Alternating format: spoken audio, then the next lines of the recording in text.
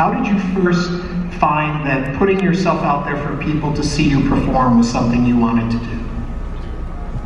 Well, I used to, when I was a baby, there was a Janet Jackson song. I don't actually know which one it was, but my mum always used to play it, and apparently I would dance along.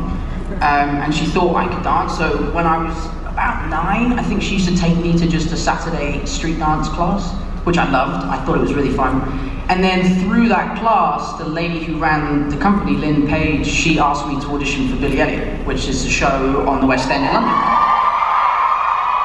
And I got the part. I was just lucky enough to get the part. I trained in ballet, and tap dancing, gymnastics, acting, singing. But it was a long audition process to get the part for you. You had to keep working at it, right, before you actually finally got on the stage. No. No, I trained for about 2 years before I got onto the stage. And the saddest thing is I didn't keep up my dancing. But also, like, I trained in ballet so much, I got to quite a high level in ballet, and then you'd go to, like, a club when you're old enough. Ballet doesn't have the same sort of effect. Hey, look at Tom pirouetting, you know? Is that a pas de deux?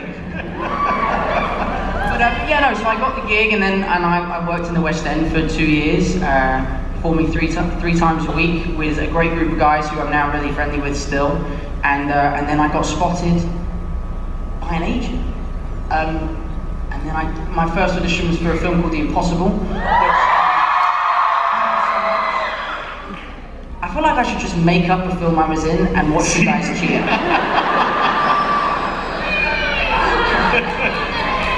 Yeah, and then that's kind of how it happened. That's how I sort of came into the world of film.